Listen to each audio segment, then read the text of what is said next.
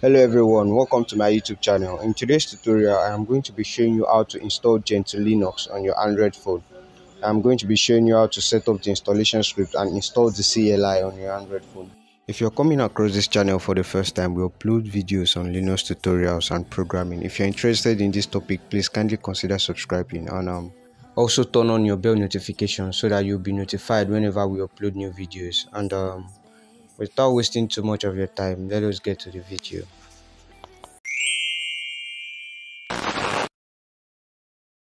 Alright, welcome back everyone. So I'm going to go directly to the installation of Gentoo on your Android phone.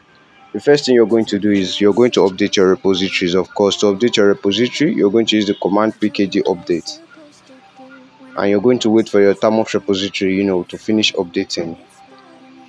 Now, after updating your Termux repository, the next thing we're going to do is we're going to install the Peru distro package. Of course, just as usual, you're going to install Peru distro package. That is if you don't have it installed before. Okay, to install Peru distro, you're going to use the command pkg install peru-distro. Okay, and that command is going to install Peru distro on your Android phone. So you're just going to give it all the time it needs to finish installation. All right, so I'm going to be patient and wait for this to finish installing.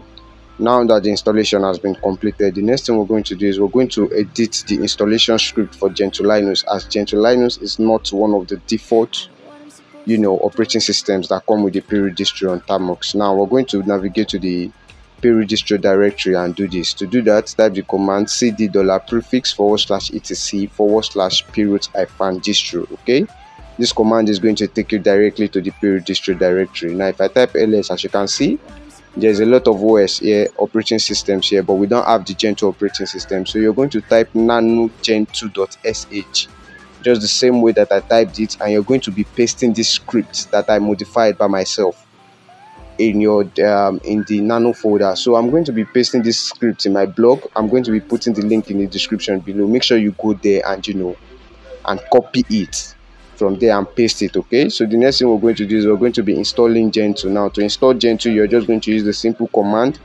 proot distro install Gentoo. Okay, and that is it. That is going to do the magic. That is going to download the Gentoo file, and it is going to automatically install it for you.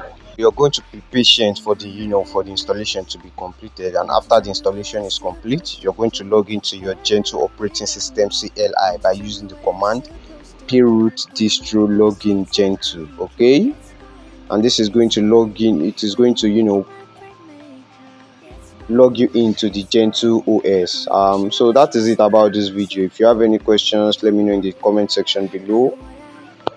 And I'm going to be making video on the GUI installation very soon, so please make sure you subscribe and turn on your bell notification so that you'll be notified when the video drops.